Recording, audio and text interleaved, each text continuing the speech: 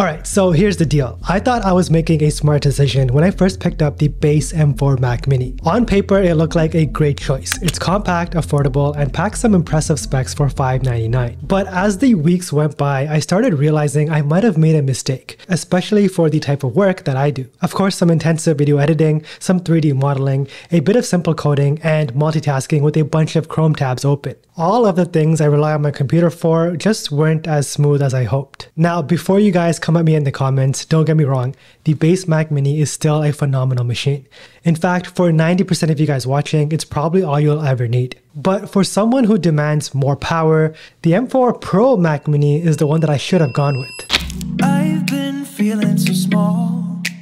Watch the clock ticking off the wall. Hey everyone, my name is RJ and we are so close to 50,000 subscribers. Your support means a lot to me, so if you guys find value in this video, drop a like and subscribe to the channel. A lot more tech reviews just like this one are coming, including a stress test on the M4 Pro Mac Mini versus the base M4 Mac Mini. That should be a good one. Now let's rewind back to the moment I first unboxed the base Mac Mini. This thing was my first ever Mac Mini and I was blown away by just how small it was. I mean seriously, this thing is tiny. It's smaller than my PS5 controller. That is just insane. And at 1.6 pounds, it's lighter than most laptops. The design is classic Apple. Apple has always been the master of nailing the details. The M4 Mac Mini is no exception. The full aluminum body feels premium, solid, and sturdy. But if you flip it over, you'll notice something a little bit unexpected. A plastic bottom with a raised circular ring. At first glance, it might seem like a minor design choice, something you'd probably overlook if you weren't paying close attention. But this raised ring is doing a lot more than you think. You see, Apple's engineers designed this raised ring to create a small gap between the Mac Mini and whatever surface it's sitting on. That gap allows for cool air to flow in from underneath and all around the base, keeping the internals at optimal temperatures. And I think it's pure genius. Most people would never even think about something like this. But Apple, they're like, what if we could make this thing breathe better without adding bulky vents or fans? It's subtle, but it works. And to have all of this power in this portable package is kind of wild. You could quite literally throw this thing into a backpack, carry it anywhere, and it wouldn't feel like you're lugging around a desktop computer. Imagine walking into a coffee shop, setting this thing up and just casually saying, oh yeah, I brought my desktop with me. But let's go back to my regrets with the base Mac Mini. At first I thought this is perfect. It's small, it's quiet, and it seems powerful enough for what I need. And for the first few days, that was true. The base Mac Mini handled simple tasks effortlessly. Web browsing, editing in Lightroom, running lightweight apps, no problem. But the moment I started pushing it with quote-unquote real work, the cracks started to show.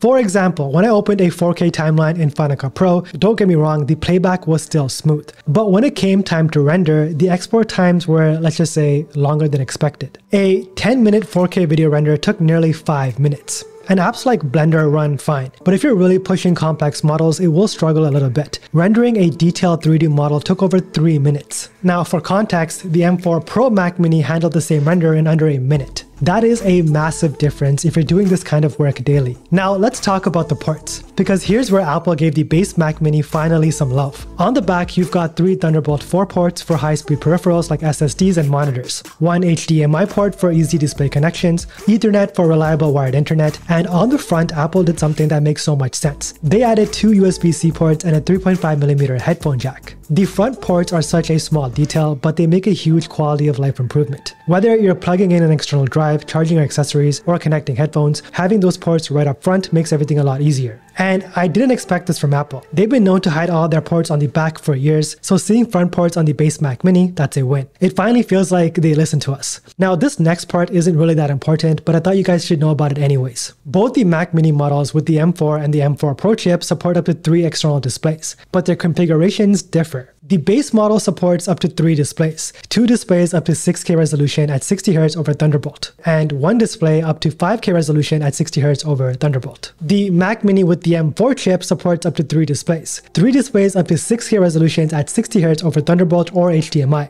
So while both models do support up to 3 external displays, the M4 Pro variant offers more flexibility, especially for higher resolution setups, which may or may not really matter to you. So after a few days of contemplating, I finally decided to upgrade to the M4 Pro Mac Mini, and let me tell you, it's been a game changer. The 14-core CPU and the 20-core GPU in the M4 Pro obliterates anything that I throw at it. Video editing, 3D modeling, coding, everything just flies. And I mean, it's not even close. I edited a 10-minute 4K video and the render time was under a minute and 30 seconds. That is ridiculous.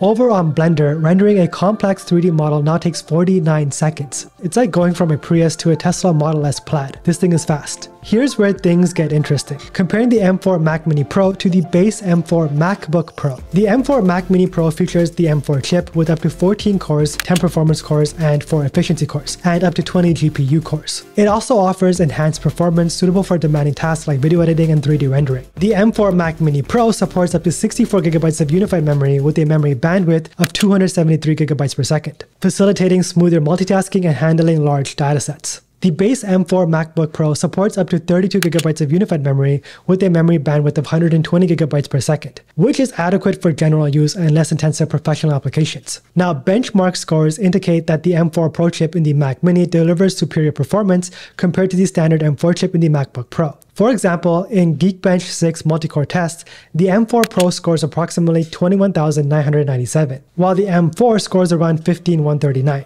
highlighting a significant performance boost with the M4 Pro. So if your workflow involves intensive tasks such as high-resolution video editing, 3D modeling, or complex computational processes, the M4 Mac Mini Pro offers enhanced performance capabilities, all while being $200 cheaper. One of the standout features of the M4 Pro Mac Mini is the Thunderbolt 5 ports. These ports are insanely fast, delivering up to 120GB per second of total bandwidth. Thanks to Thunderbolt 5, I can connect multiple high-speed peripherals like SSDs, external GPUs, and monitors, and everything just runs flawlessly. Feels like you're using the internal drive. So if you're dealing with large files regularly, Thunderbolt 5 alone makes the upgrade worth it. Now, the M4 Pro Mac Mini is a sleeper powerhouse for gaming. The base model is fine with the 10-core GPU, but the base model takes it up a notch with 20 GPU cores, double the power, smoother frame rates, and way better handling of demanding games. On top of that, add hardware-accelerated ray tracing for lifelike lighting and reflections, a jump to 273GB per second memory bandwidth for faster performance, and the ability to run metal-optimized games buttery smooth at higher settings. This thing, I would say, is a legit gaming box. It's small, it's quiet, and now it's surprisingly ready to game. Now, the memory bandwidth refers to the speed at which the M4 Mac Mini chip can transfer data between its unified memory,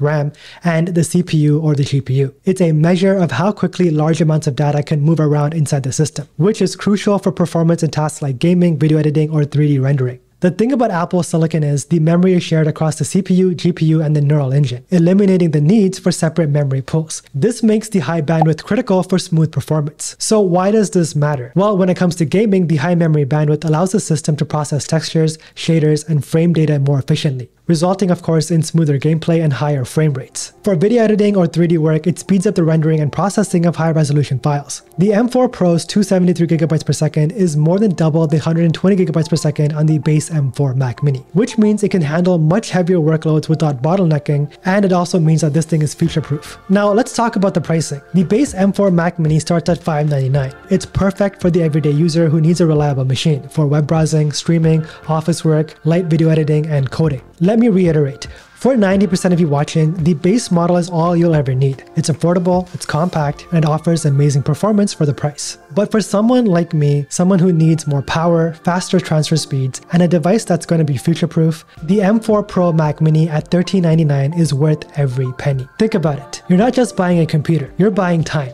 Faster render times, better multitasking, and fewer bottlenecks, meaning that you can get done more in less time. And in my line of work, getting videos out faster is everything. That said, I don't want to undersell the base Mac Mini. For tasks like coding, editing photos on Lightroom, or script writing, it's a joy to use. macOS Sequoia runs smoothly and apps open instantly. And let's be real, most people aren't rendering 4K videos or running Blender models daily. If you're doing just regular stuff, the base Mac Mini feels blazing fast. But if you're a content creator watching this, like a video editor or 3D artist, the M4 Pro Mac Mini is the way to go. For the everyday user who just needs a reliable computer for casual tasks, the base Mac Mini is perfect. It's all about choosing the right tool for the job. If you don't need that extra power, save your money. But if you're like me and you demand more from your machine, the M4 Pro Mac Mini is so worth it. So here's the bottom line. I regret choosing the base Mac Mini, not because it's bad, but because it wasn't the right fit for my workflow. For everyday tasks, it's phenomenal. But for professional workloads, the M4 Pro Mac Mini is in a league of its own. But if you're someone who needs that extra power, don't make the same mistake I did. Go straight for the M4 Pro, you will not regret it. That's it for this one. Let me know down in the comments below, are you team base Mac Mini or team M4 Pro? Everything you guys saw in this video is linked in the description, including the external SSDs that I recommend. The Samsung monitor that you guys all seem to love is on sale. I think it's around $300 off for Black Friday. That's also linked for you guys in the description below. And of course, if you made it to the end of this video, drop a dolphin emoji down in the comments below. I would love to know who my true supporters are. As always, thank you so much for watching, and don't forget to flex with your M4 Pro